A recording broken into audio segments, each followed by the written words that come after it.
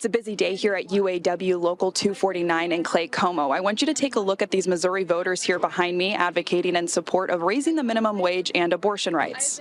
Rally participants say they were getting fired up before canvassing. This is what democracy looks like. Missouri labor and reproductive right groups organized together to share their voices, says CEO of Planned Parenthood Great Plains Votes Emily Wales. It helps us when we're knocking on doors to say, we know you know what's at stake, but make sure you know how to vote, and increasingly people are telling us they're ready to go. Ashley Ball was in attendance with Stand Up KC. She is advocating for raising Missouri's minimum wage and for paid sick leave.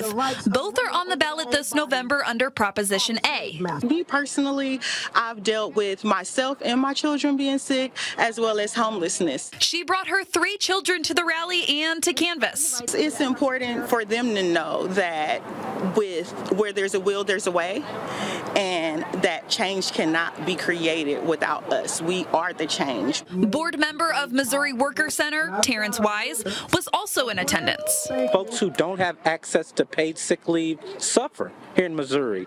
Terrence said during the pandemic he had to go to work while sick, possibly with COVID, because he didn't have paid sick leave. And I know that missing a day of work would leave me and my 3 girls homeless. I could have stayed home, got healthy, and still been able to take care of my family. And that's some choice that no father should ever have to make.